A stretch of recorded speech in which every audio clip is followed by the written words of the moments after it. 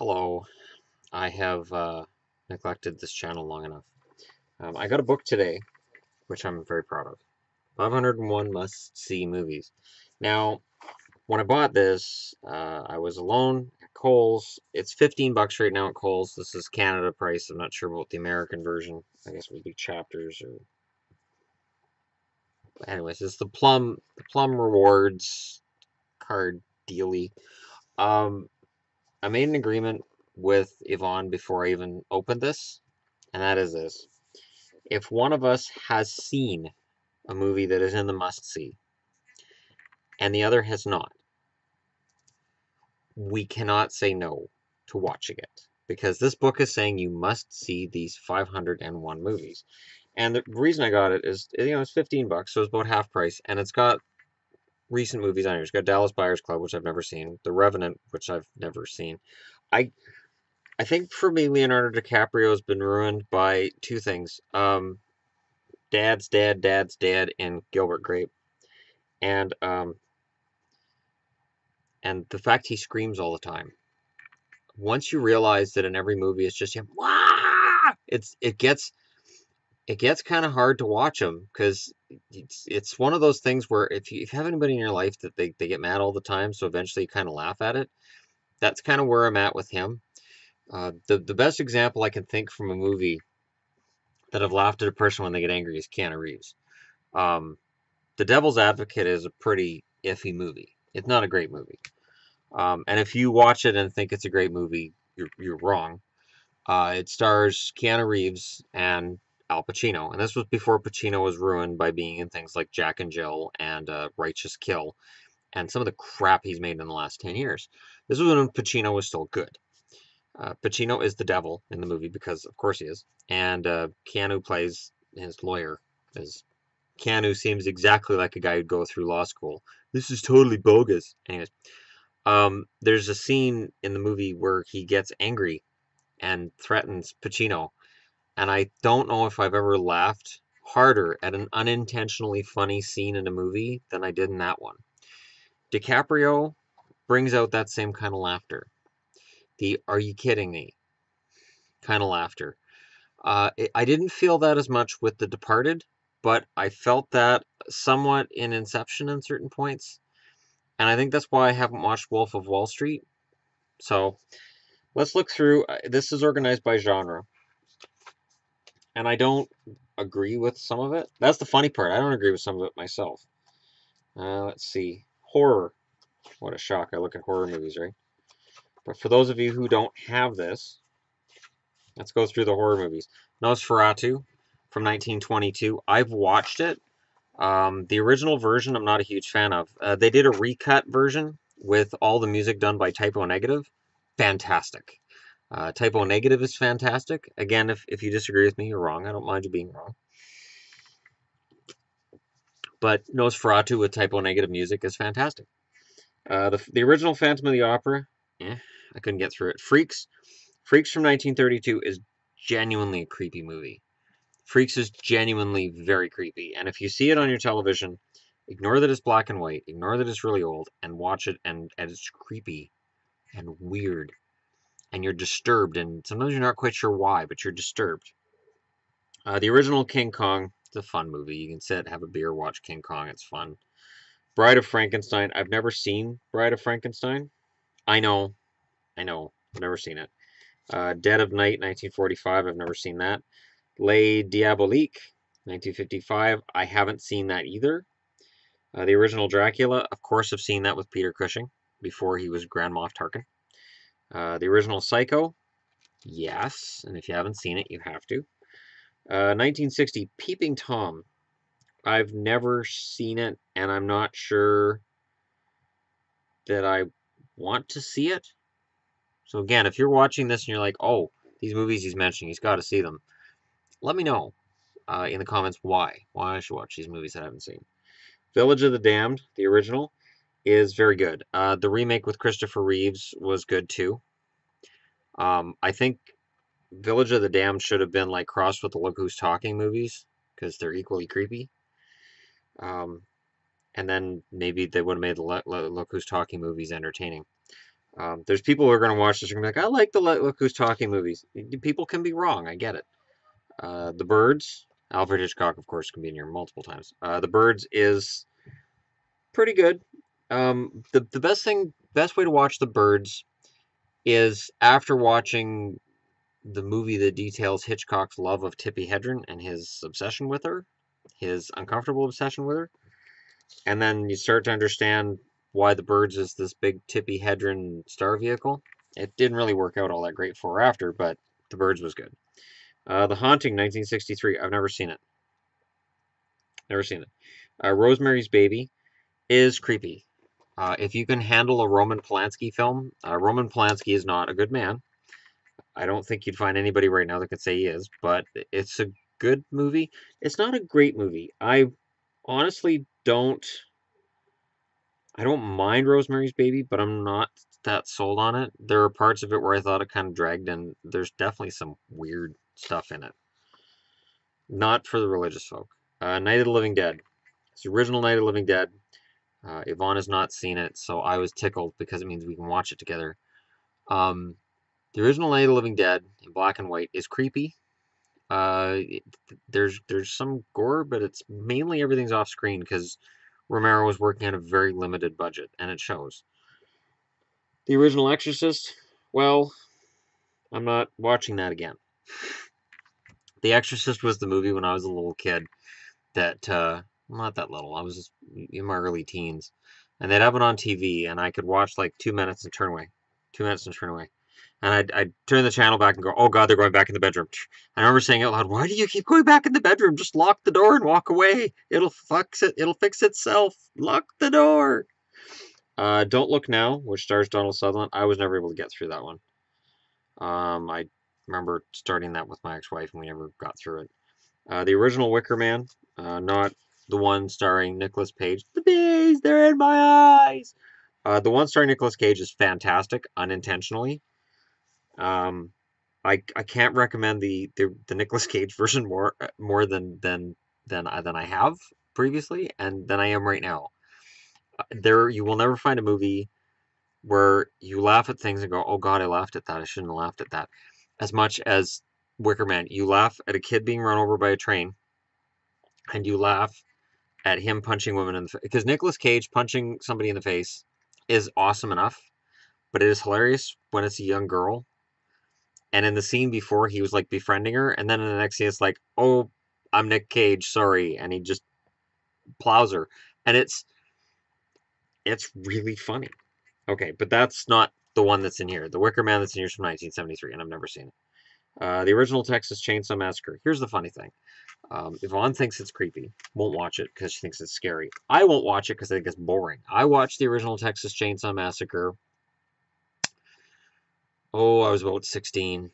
I watched it with my friend Dave because it was the 80s. We all had friends named Dave. And we fast forwarded through it. We got to about the halfway mark of the movie and we were falling asleep.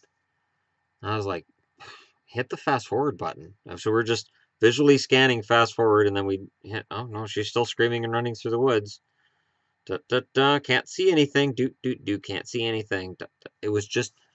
I don't see it. I know everybody talks about a great movie it is. I don't see a masterpiece. I just see some shock value stuff, and then boredom hits. Jaws. I get bored during Jaws. And I apologize for saying that because I know people are not going to be happy with me for that, but I'm not a fan of Jaws. Um, Jaws the Revenge, though, is so hilariously bad. It's one of those movies you can challenge people to get through. Um, just the concept of a shark going for revenge is so amazing. The original, I can understand why people like it, and it's Steven Spielberg, and it's one of his more popular movies, but I find it tedious. Sorry. The original Omen it's good, not great. I think it's overrated. I honestly think at Halloween it's on too much, and I think it's overrated. I think there's some better movies in that same vein. Carrie, the original Carrie, not the remake starring Chloe Moritz. The original's fantastic. One of the most iconic horror movies and sad. It's a tragedy. The original Carrie is a tragic story. The remake with Chloe Moretz, the only part that they get wrong is that Chloe Moretz is too pretty for the character. I know they try to dress her down and make her dorky, but she's too pretty to be Carrie. Sissy Spacek worked because Sissy Spacek was very pretty as a young girl. There was something different. There's something weird and quirky, and you could see in that movie that she suited the role as kind of the nerdy kid that the other kids were picking on. I never bought Chloe Moretz in that role. Eraserhead, I haven't seen Eraserhead, and again, people are going to be banging their heads on the keyboard saying, "What? This guy's a horror buff and he hasn't seen Eraserhead?" I haven't seen it. The original Halloween I've seen many, many, many, many times. And last Halloween I got Yvonne to watch it with me, and she was surprised it wasn't what she expected. It's not some gore-filled horror movie. There's very little gore at all, and it's mostly just tension. It's just a chase. The entire movie's a chase. The original Dawn of the Dead's in here, the 1978 George Romero. Yvonne has not seen that one. I will queue that up for her at some point. Austin still has it though. He borrowed it a while ago and he still has it. So, but I can usually find it for cheap wherever. It's usually in bins wherever. It is genuinely a creepy movie. I've only watched it twice, and I'll sit through it again for Yvonne, but it's not something that I would repeatedly watch. The Shining, the most fantastic horror movie of all time, not named Evil Dead. The Shining. The original Friday the 13th, I'm not sure why that's in here other than because it's Friday the 13th. It's the iconic name. The movie is shit. Friday the 13th movies are awful. So when they remade, and I talked about this in a video I did quite a while ago on this channel, when they remade the original Friday the 13th, and it had Sam from Supernatural being Sam from Supernatural, because he can't be another character. I kept waiting for Dean in that movie. It's a much better movie than the original. There are so many things that I'm like, wow, that fills in some blanks. That's really good. That's a fantastic character device. There's characters in this compared with the original movie. And then a bunch of horror hounds who are not like me said, "Oh, this movie sucks. I like the originals better." And it's like, why? Okay, the first movie is the only shock is that it's Jason's mother. Two is a retread of the first. It's got I I have all the movies, okay, but I'm just saying the truth. The third is the worst 3D movie ever, which makes it the best 3D movie ever. Part four is endless gore and boobs. More gore than boobs, but they're both in there. And it features delightfully quirky performances in the movie by Marty McFly's dad in particular. It's unforgettable, but the rest of the movie is very forgettable. Part five is a porno, basically with blood in it. It was actually directed by a porn director. Part six is really good, but it's zombie Jason. So Jason's been dead since the end of the fourth part because part five doesn't have Jason in it, which made a lot of people angry.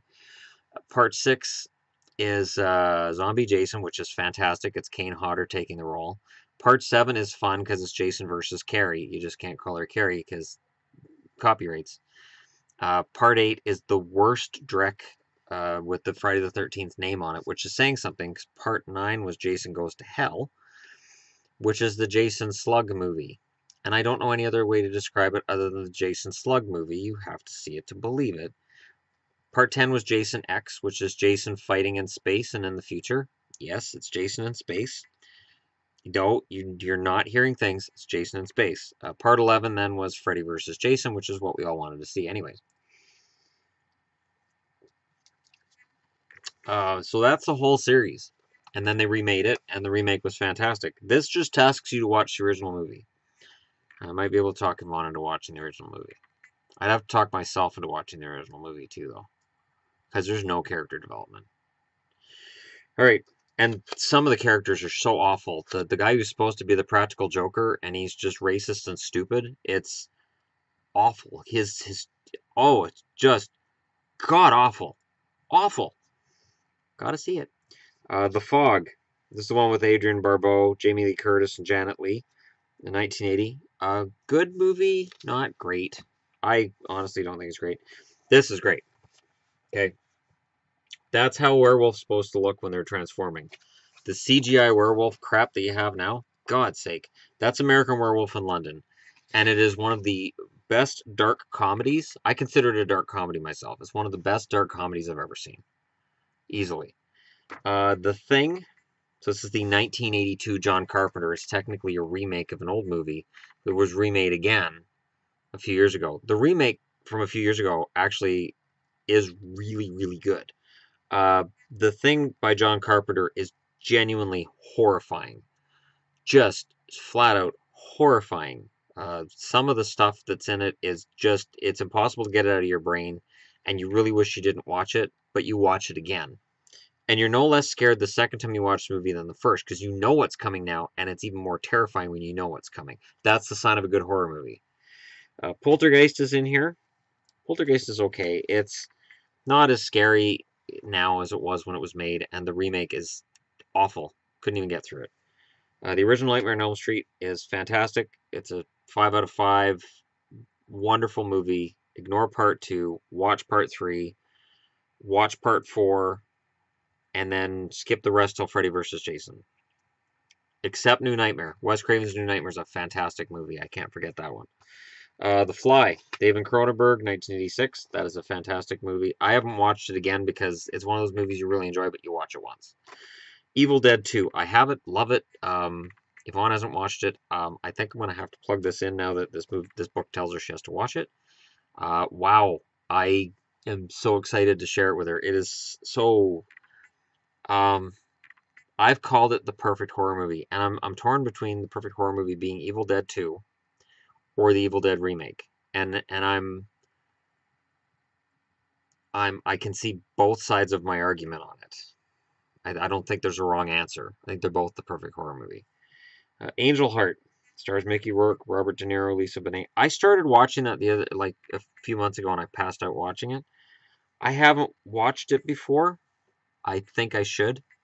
Misery. Misery is fantastic. Oh man, I love Misery. Tremors. Tremors is cute. Kevin Bacon. The worms under the ground. It's cute. It's got its moments. Silence of the Lambs. I don't like. I like Manhunter better. So if you've watched Silence of the Lambs and you like Hannibal Lecter, seek out a movie starring William Peterson called Manhunter. It is fantastic. I own it. At some point in time, I may watch it here because it's really, really well done. And it's William Peterson's role in it is just fantastic. Just amazing. Scream. Scream's in here in 1996. I saw that one in the theater. Great movie. Ringu. So this is not The Ring. This is the Japanese original from 1998. Give it some respect. The original Japanese version's good. I like the American one just as much. Sorry. The Sixth Sense. Sixth Sense has been so overplayed. It was good at the time. Let's move on. I also think that because M. Night Shyamalan tried to double down on the twists from The Sixth Sense, that it detracts from the wonders of The Sixth Sense, that its genius disappears when you realize it was probably a one-off genius move on his part. The Blair Witch Project, the original from 1999. This is the reason that the Paranormal Activity movies exist. This is the reason that the Steadicam, single cam movies exist. I'm sorry. Blair Witch Project was good when it came out. It's very dated now. I can't get through it, and I have no interest in seeing the remake. Audition. This is a Japanese horror movie. I haven't watched it because, from what I understand, it seems like it would be very hard to get through. I don't know that I could do it. The Others, starring Nicole Kidman. What a fun movie the first time you watch it. Fun as in, oh my god. There's movies that you have that oh my god moment with, and the others you have that oh my god moment. And it's one of those things like, why didn't I notice that before? Why didn't I realize what was going on? Oh my god, I'm so dumb. 28 Days Later, Danny Boyle. Oh, Yvonne hasn't seen 28 Days Later. Oh my god. Oh wow. I have it. Of course I have it. I Love 28 Days Later. 28 Weeks Later is kind of shit, but 28 Days Later is fantastic. So terrifying because the infection is done. There's no, oh, I'm bit. Oh, I'm gonna turn. No, no, no. It's infected blood gets in your eye. Done. You turn. And then turn, turn, turn. So one infected gets in a room where everybody else is fine, and 20 seconds later, it's chaos. Half the room's been turned already. It's just amazing. The original Saw movie, I think she's seen that, and I wouldn't watch it again. The Descent, I don't like The Descent. Can somebody please explain to me why people like The Descent? And not only that, the original ending for The Descent, the survivor dies. She dies. And I like that ending much better than the Hollywood bullshit they tacked on. She's climbing down. How can she get out when she's climbing down? She's in a tunnel. The only way to climb down and get out would be if she goes through the Earth's core and comes out somewhere in the ocean. You don't actually go to China. That's not how it works. The Orphanage, I haven't seen. It's a Mexican movie. I've wanted to. Let the Right One In. So the American version is called Let Me In. It's basically a shot-for-shot remake of Let the Right One In. They're both great. You can't go wrong. They're both amazing. Drag Me to Hell. Yeah. Yeah. Sam Raimi, fantastic. My son cannot watch that movie to this day. Gave him nightmares beyond all belief. It was one movie that I could threaten to put on if I wanted to do chores. It was a movie I could threaten to put on if I wanted to be quiet because just hearing the movie terrified him. And it came out in 2009, so he was not. He was 10 when it came out. I didn't let him watch it till I think he was about 13, and it terrified him because I told him, I said, this movie's genuinely scary. Oh, Dad, I don't get scared. I don't get scared. I watched Zombieland. I wasn't scared. I watched Freddy vs. Jason. I wasn't scared. And I'm like, no, no, this is different. This is a different beast. It scared him pretty bad. So here's my challenge to you guys. Of the movies that this book says you have to watch in the horror section, I'm going to go through other sections of this book too in coming days. Which ones have you not seen? Which ones do you think belong in here that aren't in here? Just off the top of my head, Hellraiser should be in here and isn't. Phantasm isn't in here either. The Dawn of the Dead remake isn't in here. The Evil Dead remake isn't in here. Wes Craven's New Nightmare isn't in here.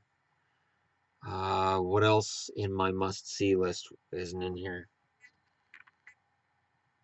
There's other franchises too. The Resident Evil movie, you know what? If you're gonna have Friday the 13th in here, which is basically terrible, you might as well have the original Resident Evil movie. A lot of people don't like it. I get that, but it's required viewing. To me, anyways. So let me know in the comments below what you guys think. Don't forget to hit like and subscribe if you're browsing through. I will be talking about science fiction and fantasy next, I think, in this, because there's some really good movies in there that I've seen. And I will work my way through until I get to sections of where I haven't seen anything, like country western. And I'll probably just skip that altogether. Anyways, let me know what you guys think. Which ones do you think are overrated? Which ones do you think are underrated? Like for me, overrated would be Texas Chainsaw Massacre. Again, I'm sorry, but I think it's overrated. I think the only good Texas Chainsaw Massacre movies, the remake with Jessica Biel was okay. I stomached it. And I don't know how much of that was Jessica Biel in her tie-off shirt with her tight jeans. I think a lot of it was Jessica Biel.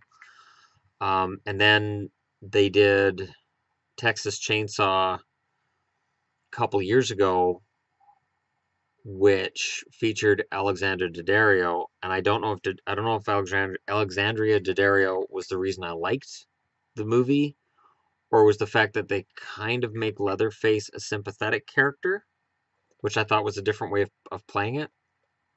I didn't like the start of it, but once they got towards the end game, I really enjoyed what they did with the Texas Chainsaw movie.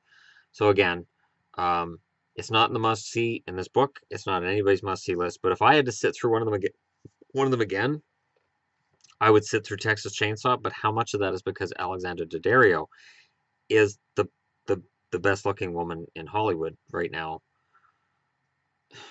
That's a tough list. And I've actually thought about making a video where I discuss who the best looking women are in Hollywood and music. And that would be tough to do. So that would be involve, coming up with a list and counting it down. And I don't know, I may do that at some point soon. If you've made it to this point of the video, thank you. Congratulations on reaching 25 minutes. I do tend to ramble at points in time. I apologize for that. But yeah, this is fun. I enjoy talking about movies, and Star Wars didn't come up in this one. Shit, it just did. Okay. Thanks for watching, and I will talk to you all again soon.